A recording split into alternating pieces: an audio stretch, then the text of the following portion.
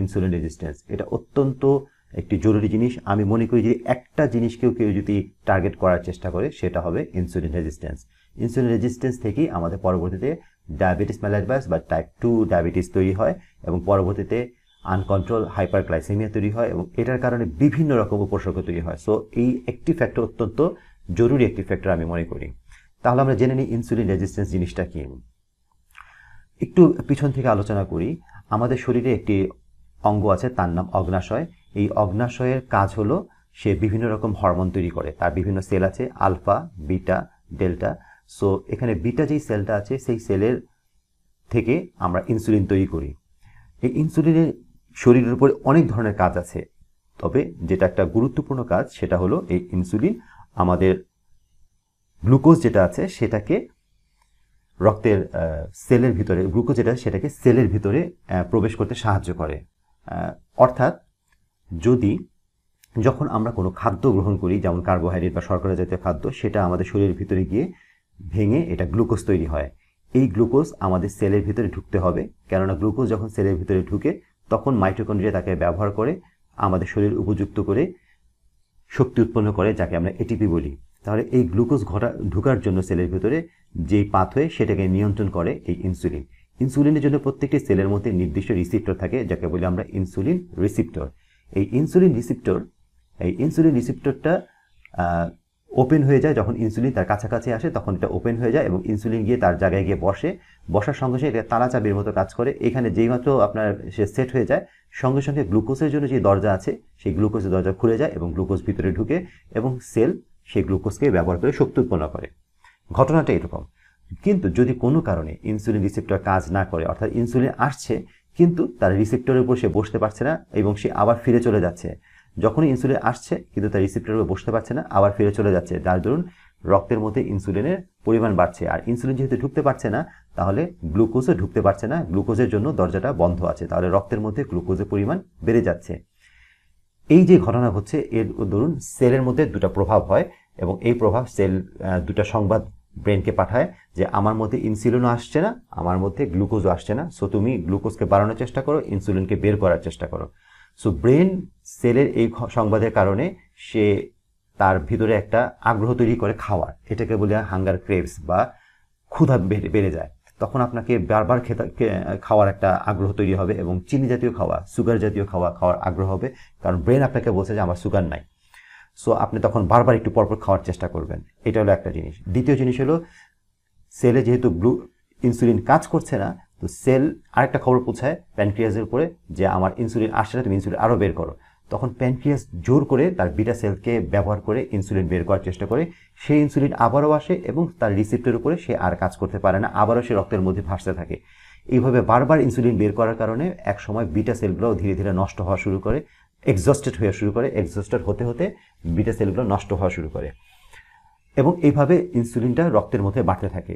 সাধারণত আমাদের শরীরে যাদের ডায়াবেটিস নেই, তাদের রক্তে যে পরিমাণে ইনসুলিন থাকে, যাদের ইনসুলিন রেজিস্ট্যান্স বা ডায়াবেটিস আছে, তাদের রক্তে ইনসুলিনের পরিমাণ তুলনামূলকভাবে অনেক বেশি, 5 থেকে 7 গুণ বেশি থাকে। এখানে ইনসুলিন কম থাকে না, বরঞ্চ বেশি থাকে। সো ব্যাপারটা কি ঘটছে যে বারবার ইনসুলিন আসছে কিন্তু ইনসুলিন কাজ করতে পারছে না সেলের উপরে, যার দরুন ব্লাডের ভিতরে যে গ্লুকোজ আছে, গ্লুকোজগুলো সেলে ঢুকতে পারছে না, ব্লাডের মধ্যে গ্লুকোজের পরিমাণ বেড়ে যাচ্ছে। এই যে গ্লুকোজের পরিমাণ বেড়ে যাচ্ছে, এই গ্লুকোজের বাড়তে বাড়তে একটা সময় আপনার টাইপ 2 ডায়াবেটিস বা হাইপারগ্লাইসেমিয়া তৈরি হয়ে যাবে। এখন অ্যান্টিবায়োটিক রেজিস্ট্যান্স মানেটা কি? অ্যান্টিবায়োটিক রেজিস্ট্যান্স মানে হলো আপনি কোনো একটা অ্যান্টিবায়োটিক কোনো একটা রোগের কারণে জীবাণুকে ধ্বংস করার জন্য আপনি ব্যবহার করেছেন, বারবার ব্যবহার করেছেন একই অ্যান্টিবায়োটিককে, সময়ে অসময়ে অল্প ডোজে বেশি ডোজে ব্যবহার করেছেন, যার জন্য বারবার এক্সপোজার হতে হতে এক সময় আমাদের ওই ব্যাকটেরিয়ার সেলটা ডিসেন্টিসাইজ হয়ে যায় আপনার ওই অ্যান্টিবায়োটিকের উপরে, যার জন্য একসময় অ্যান্টিবায়োটিকটা কাজ করে না। এটাকে বলি আমরা অ্যান্টিবায়োটিক রেজিস্ট্যান্স। ঠিক অনেকটা একই রকমভাবে বারবার যদি আমাদের সেলের প্রতি যদি আমাদের ওই ইনসুলিনটা আসা শুরু করে, কাজ করা শুরু করে, তখন একসময় ইনসুলিন রিসেপ্টরটাও ডিসেন্সিটাইজ হয়ে যায় আপনার ওই ইনসুলিনের প্রতি। তাহলে আমরা ইনসুলিন রেজিস্ট্যান্স হওয়ার মূল কারণটা হলো repeated exposure or over exposure of the insulin to the sell. বারবার যদি এক্সপোজ হয়, এখন বারবার এক্সপোজ কখন হয়? যদি আপনি বারবার একটু পরপর খাওয়া দাওয়া করেন, যেমন আমাদের ডাক্তার আমরা বলে থাকি যে আপনি অল্প অল্প করে সারাদিন খাবেন, যে অল্প অল্প করে 2 ঘন্টা পর পর যদি খেতে থাকেন তাহলে কি হবে, বারবার ইনসুলিন বের হবে, বারবারই সেলের উপর কাজ করার চেষ্টা করবে এবং একটা সময় সেলটা ডিসেন্সিটাইজ হয়ে যাবে। এই ডিসেন্সিটাইজ হয়ে যাওয়ার কারণই হয় কি, আপনার ইনসুলিনটা আপনার কাজ করতে পারে না, ইনসুলিনের পরিমাণ বাড়তে থাকে ধীরে ধীরে, রক্তের মধ্যে ইনসুলিনের পরিমাণও বাড়তে থাকে, ইনসুলিনের পরিমাণ বাড়তে থাকে, ওইদিকে গ্লুকোজের পরিমাণ বাড়তে থাকে। এই যে ইনসুলিন কাজ করছে না, ইনসুলিনের পরিমাণ বাড়ছে, এটাকে বলা হয় ইনসুলিন রেজিস্ট্যান্স। তাহলে আমরা যদি রক্তের নালে এই ইনসুলিনের প্রবাহকে আমরা জীবন বৃত্তান্তকে খেয়াল করি তাহলে আমরা দেখতে পারবো প্রথমে ইনসুলিন রেজিস্ট্যান্স তৈরি হয়, এরপরে সঙ্গে সঙ্গে গ্লুকোজের পরিমাণ বাড়তে থাকে, তাহলে গ্লুকোজ বাড়তে বাড়তে আইজিটি বা ইম্পেয়ার্ড গ্লুকোজ টলারেন্স তৈরি হয়, এরপরে আরও যখন বাড়তে থাকে তখন টাইপ 2 ডায়াবেটিস তৈরি হয়, এবং আরও যখন বাড়তে থাকে যখন আর কন্ট্রোল করা যায় না এটাকে বলি আমি আনকন্ট্রোল হাইপারগ্লাইসেমিয়া। সো প্রথমে আপনার আসলো ইনসুলিন রেজিস্ট্যান্স, তারপরে আইজিটি বা ইম্পেয়ার্ড গ্লুকোজ টলারেন্স, তারপরে টাইপ 2 ডায়াবেটিস এবং সবশেষে আসে আনকন্ট্রোল হাইপারগ্লাইসেমিয়া। সো বোঝা গেল যে ইনসুলিন রেজিস্ট্যান্সটা অনেক একটা বড় একটা ফ্যাক্টর।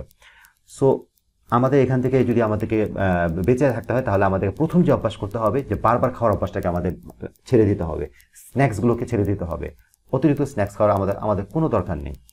এবং আগে এটা ছিল না, 1970-এর আগে আমেরিকাতেও এরকম স্ন্যাক্সের অভ্যাস ছিল না, যার পরে আমেরিকাতে যখন স্ন্যাক্সের অভ্যাস এরপর তৈরি হলো, জাঙ্ক ফুডগুলোকে খাওয়ার অভ্যাস করা হলো, মাঝে মধ্যে খাওয়ার অভ্যাস করা হলো, সেই একই কালচার আমাদের মধ্যেও ধীরে ধীরে চলে আসা শুরু করলো। এই জন্য আমরা বলবো যে যারা আপনার স্থূলকায় শরীর আছেন, যাদের ডায়াবেটিস আছেন, তাদেরকে আমরা বলবো এই জিনিসটা থেকে বেঁচে আসার জন্য আপনি আপনার ডক্টরের সাথে পরামর্শ করেন এবং বারবার যে স্ন্যাক্স খাওয়ার অভ্যাস এটাকে ত্যাগ করার চেষ্টা করেন। আমি সত্যি করে বলছি, যদি আপনার স্ন্যাক্স খাওয়ার অভ্যাস ত্যাগ করতে পারে তাহলে আপনাদের ইনসুলিনের যে রেজিস্ট্যান্স এটা অনেকটা কমে আসবে। দ্বিতীয় জিনিস হলো যে আমরা এই ইনসুলিনের এই রেজিস্ট্যান্সটা কমানোর জন্য আমাদের কার্বোহাইড্রেটের পরিমাণটাকে কমিয়ে দিব, অর্থাৎ আমরা অধিক পরিমাণে কার্বোহাইড্রেট আমরা খাবো না, আমরা লো কার্বস ডায়েটে চলে যাওয়ার চেষ্টা করব। যদি লো কার্বস ডায়েটে আমরা চলে যেতে পারি তাহলে আমাদের রক্তে গ্লুকোজের পরিমাণও কম হবে, ওই গ্লুকোজটাকে সেলের ভেতরে ঢুকানোর জন্য আমাকে ইনসুলিন বারবার বের হতে হবে না, ইনসুলিন যদি বারবার বের হতে না হয় আমার ইনসুলিন রেজিস্ট্যান্সও তৈরি হবে না। সো আমরা বাইরে থেকে আমরা গ্লুকোজটাকে সাপ্লাই কম দেওয়ার চেষ্টা করবো, কেননা আমার ভিতরে গ্লুকোজের প্রচুর পরিমাণে স্টোর জমা আছে, এই স্টোর আমরা যদি ব্যবহার করতে পারি তাহলে আমাদের জন্য যথেষ্ট হয়ে যাবে। সো এই জিনিসটা খুব একটা ইম্পর্ট্যান্ট একটা জিনিস। আবার আমি আরও ব্যাখ্যা করব পরবর্তীতে, যে অনেকে আমাকে জিজ্ঞাসা করেন যে যদি আমার গ্লুকোজ আমি সাপ্লাই না দিই তাহলে সেল তো গ্লুকোজ পাবে না, সেল তো গ্লুকোজ না পেলে সেল শক্তি তৈরি করতে পারবে, এটিপি তৈরি করতে পারবে না। আসলে আমাদের শক্তির উৎস শুধু গ্লুকোজ না, আমাদের শক্তির উৎস দুটি, একটা গ্লুকোজ একটা কিটোন। গ্লুকোজের যেই শক্তি এটা একটা শক্তি, আবার কিটোনের একটা শক্তি, এটাও একটা শক্তি। তো দুটার মধ্যে সবচেয়ে শক্তিশালী হলো কিটোন। এই জন্য যদি আপনি গ্লুকোজটা বাইরে থেকে সাপ্লাই কম দেন তাহলে সে রিজার্ভ যে গ্লুকোজ আছে সেটাকে ব্যবহার করবে, এই রিজার্ভ গ্লুকোজ যখন শেষ হয়ে যাবে তখন তা আপনার শরীরের ভিতরে যে ফ্যাট জমা আছে, প্রচুর পরিমাণে ফ্যাট আপনি জমা করেছিলেন, আমি বলবো ইনসুলিনের কারণে কীভাবে ফ্যাটটা জমা হচ্ছে। এই ইনসুলিন কিন্তু আরেকটা কাজ হলো, সে শুধুমাত্র গ্লুকোজকে সেলের ভিতরে ঢুকায় তাই না, তার একটা বড় কাজ হলো সে এই গ্লুকোজটাকে প্যাকেজ করে সে আপনার লিভারে এবং বিভিন্ন জায়গাতে আপনার এটাকে জমা করে ফ্যাট হিসেবে। তো লিভারে যে ফ্যাট হিসেবে জমা করে এই ফ্যাটি অ্যাসিড, এটা জমা করছে কেন, যখন আপনি বাইরে থেকে কোনো কারণে খাদ্য সাপ্লাই দিতে না পারেন তখন যেন এটা ভেঙে যেন আপনার শরীরে শক্তি আসে। সো এই স্টোরটা জমা করা হচ্ছেই আপনার পরবর্তী বিপদের সময় ব্যবহার করার জন্য, কিন্তু আপনি বিপদে কখনোই পড়ছেন না, সারাক্ষণই খাচ্ছেন, তাহলে এই স্টোর কিভাবে ভাঙবে? যেহেতু স্টোর ভাঙছে না তাহলে লিভারের ভিতরে আপনার ফ্যাট জমা হচ্ছে। যখন আপনি আলট্রাসোনোগ্রাম করবেন একসময় দেখবেন ফ্যাটি লিভার, এবং এই ফ্যাটি লিভার মানেই হলো আপনার ধীরে ধীরে লিভারটা নষ্ট হওয়া শুরু করছে, এবং একটা সময় লিভার স্টিটোটিক লিভার হয়ে যায় এবং লিভার সিরোসিস হয়ে যায়, লিভারটা নষ্ট হয়ে যায়। সো আপনারা বুঝতেই পারছেন যে আমি যদি বাইরে থেকে আমার গ্লুকোজের সাপ্লাই কমও দিই এতেও কোনো সমস্যা হবে না। প্রথমে আমার গ্লুকোজের স্টোর আছে গ্লাইকোজেন, সেটা ভেঙে গ্লুকোজ তৈরি হবে, এই স্টোর যখন শেষ হয়ে যাবে তখন আমার লিভার থেকে আপনার ফ্যাটি অ্যাসিড ভেঙে আপনার কিটোন তৈরি করবে। এটা একটা বিরাট একটা শক্তি।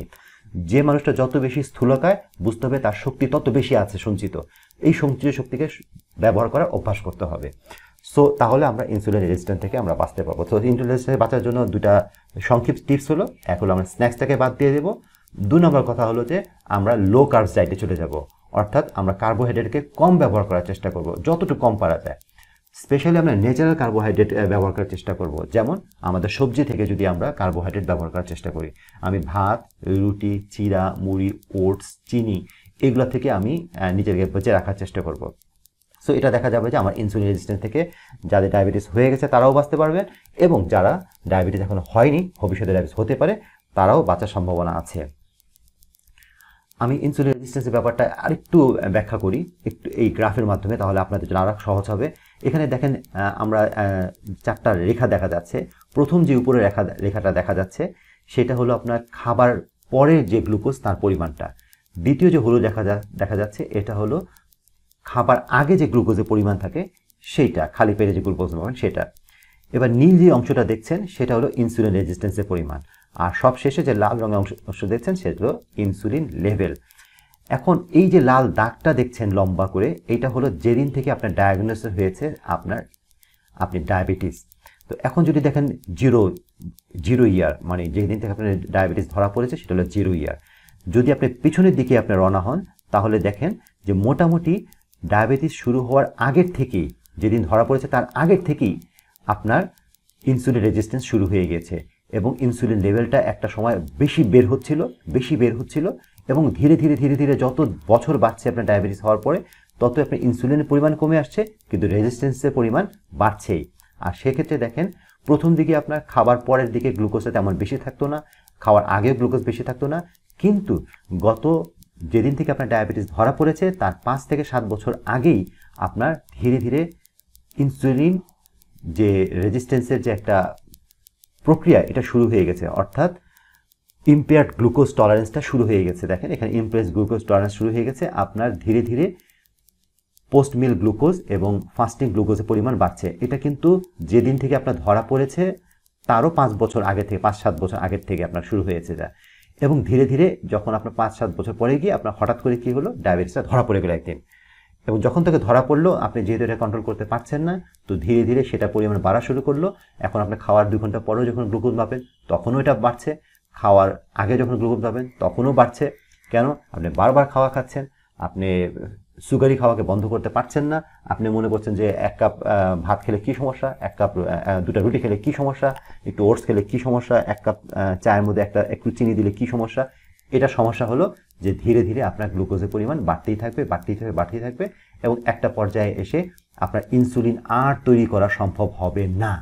যেহেতু ইনসুলিনের কাজ হলো ওই গ্লুকোজটাকে সেলের মধ্যে ঢুকানোর চেষ্টা করবে, কিন্তু সে ঢুকাতে পারছে না, কিন্তু তাকে উৎপন্ন করতে হচ্ছে প্রচুর পরিমাণে রেসপন্সের কারণে, ফিডব্যাক মেকানিজমে।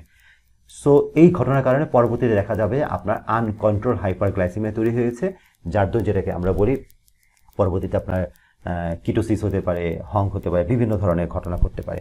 সো এটা হলো আপনার natural history of the type 2 diabetes mellitus. So insulin রেজিস্ট্যান্সের কারণে আরও অনেকগুলো ঘটনা ঘটে, যেমন আমাদের ব্লাড ভেসেলসের মধ্যে একটা উপাদান আছে, সেটাকে বলি আমরা এন্ডোথেলিয়াম। এই এন্ডোথেলিয়াম থেকে এক ধরনের পেপটাইড তৈরি হয়, তার নাম endothelin 1। এই endothelin 1 এক বিশেষ ধরনের পেপটাইড, যেটা কাজ হলো ভেসোকনস্ট্রিক্টর করা, অর্থাৎ ভেসেলসকে, রক্তের নালীগুলোকে সংকুচিত করে দেয়। যখন ভেসেলসকে সংকুচিত করা যায় তখন আপনার প্রেশারটা বেড়ে যায়। একটু উদাহরণ দিলে বোঝা যাবে, আপনি বাগানের মধ্যে যখন পানি দিচ্ছেন পাইপ দিয়ে, হঠাৎ যদি পানিটাকে মনে করেন আপনি একটু দূরে ধাক্কা দিয়ে সরাতে চাচ্ছেন, ধাক্কা দিয়ে দূরে দিতে যাচ্ছেন, বা আপনার বন্ধুবান্ধব কেউ যাচ্ছে তার গায়ে একটু পানি সরাতে যাচ্ছেন, তখন আপনি কি করেন, ওই পাইপের যে মাথা আছে সেটাকে স্কুইজ করে দেন, চাপ দিয়ে দেন। যখনই চাপ দেন তখন ওর ভিতরে যে লুমেনটা আছে এটা সংক্ষিপ্ত হয়ে যায়, সরু হয়ে যায়, পানির প্রেশারটা বেড়ে যায় এবং পানিটা অনেক দূর পর্যন্ত চলে যায়। ঠিক তেমনি যখন endothelin 1 আমাদের রক্তের মধ্যে বের হয়ে আসে এই পেপটাইডটা, তখন আমাদের ভেসেলসটা কনস্ট্রিক্ট হয়, সরু হয়ে যায়, যার জন্য প্রেশারটা আরও বেড়ে যায়। এইটাই হলো আমাদের ব্লাড প্রেশার তৈরি হওয়ার একটা বিরাট বড় কারণ। সো এই এন্ডোথেলিন কেন তৈরি হয়? ইনসুলিন রেজিস্ট্যান্সের কারণে। অতিরিক্ত ইনসুলিন রেজিস্ট্যান্স যখন তৈরি হয় তখন এন্ডোথেলিয়াম থেকে endothelin 1 তৈরি হয়, এবং এটা ভেসোকনস্ট্রিক্টরে কাজ করে এবং আমাদের প্রেশারকে বাড়িয়ে দেয়। এই ইনসুলিন রেজিস্ট্যান্স হয় তখন দেখেন আমাদের শরীরের ভিতরে লাইপোজেনেসিসটা এগুলো বাড়তে থাকে, যার দরুন আমাদের লিপিড তৈরি হতে থাকে। তখন টিজি লেভেল এবং এইচডিএল লেভেল, এগুলো খারাপ কোলেস্টেরল, এই খারাপ কোলেস্টেরলগুলো আমাদের বাড়তে থাকে, এগুলো রক্তের নালীর ভিতরে জমা হয়। আর আরেকটি আছে যে আপনার এইচডিএল, এটা খুব ভালো একটা জিনিস। এইচডিএলটা রক্তের নালীর ভিতর থেকে আপনার লিপিডটাকে নিয়ে আবার লিভারের ভিতরে ঢুকিয়ে দেয়। সো এলডিএল এবং টিজি একটা অত্যন্ত খারাপ জিনিস। সো এলডিএল রক্তের লিভার থেকে ফ্যাটটাকে টেনে নিয়ে এসে আপনার রক্তের নালীর ভিতরে জমা করে, আর এইচডিএল এই রক্তের নালী থেকে আপনার ফ্যাটটাকে নিয়ে আবার লিভারের ভিতরে ঢুকিয়ে দেয়। সো যখন আমার ইনসুলিন রেজিস্ট্যান্স হয় তখন VLDL এবং TG লেভেলটা অনেক বেড়ে যায়, HDL এর পরিমাণটা অনেক কমে যায়, যার দরুন রক্তের নালীর ভিতরে আপনার রক্ত জমাট বেঁধে থাকে, এর দরুন আপনার হার্টের ডিজিজগুলো আপনার হওয়া শুরু করে। আজ এই পর্যন্তই, পরবর্তী ভিডিওতে আবার দেখা হবে। এ পর্যন্ত সবাই সুস্থ থাকুন, ভালো থাকুন, খোদা হাফেজ।